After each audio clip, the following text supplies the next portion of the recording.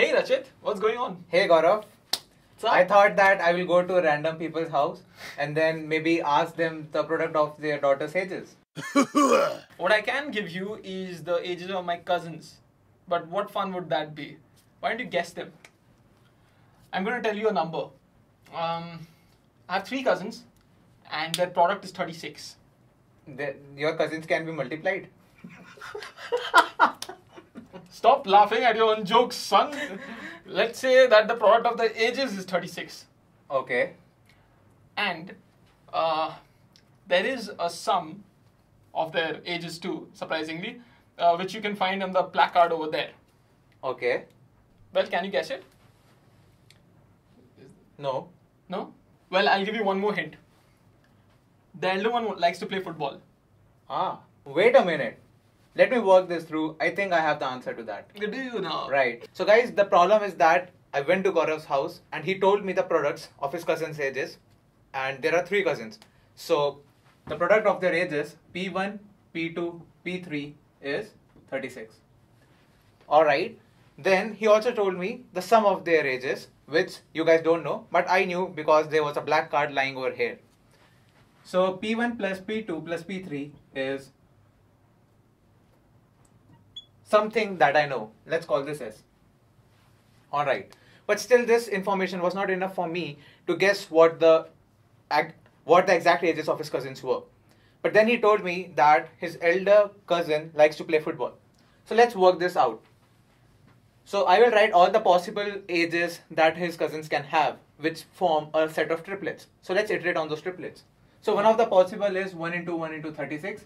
No. Another is to have 1 into 2 into 18. Then we can have something like 1 into 3 into 6. Then 1 into 4 into 9. Then 1 into 6 into 6. 2 into 2 into 9. 2 into 3 into 6. 3 into 3 into 4. And 3 cousins of Gaurav can have one of the possible triplets in terms of their ages. So let's also write the sum of each of these. So this has a sum of 38. This has 21. This has 10. This has 14. This has 13. This again has 13. This has 11. And this has 10. So the thing is, if on the black piece of paper 38, 21, 14 or 11 was mentioned, I would have exactly known the triplet which would have told me the ages of his cousins. But that was not the case. As I mentioned, that I was really not sure what the ages of his cousins were. So let's remove them out of the picture because these are the sums which are really unique out of the possible answers we have.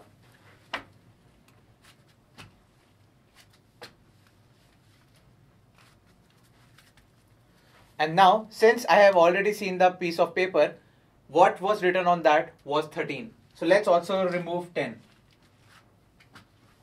So if you are confused, why did I remove 10 and not 13? It's because I already saw the black paper and on that 13 was written. So so now I have 2 possible answers, but still I told Gaurav that I am really not sure what the correct answer is. But then he told me the elder cousin loves to play football. If you will see, in 166, there are 2 elder cousins. There is no one cousin who is the eldest among the rest of them. But in 229, we have that. So once he told that, I really thought that I think I know the answer, and it's 229. What do you think, Gaurav? I have 4 cousins. No. Hey, Gaurav. Hey Rachit. What's up? Oh, good. All right. So Gaurav, I just wanted to know more about your family. It's a restart. Well, can you guess it? No. No? No. Not too good a guesser, are you? Well, the elder one likes to play football, and the younger. Okay. Wait a minute. But मैं तो दही मांगने आया था. Well, I'll give you one more hint. The elder one likes to play football. So he loves Messi or Ronaldo?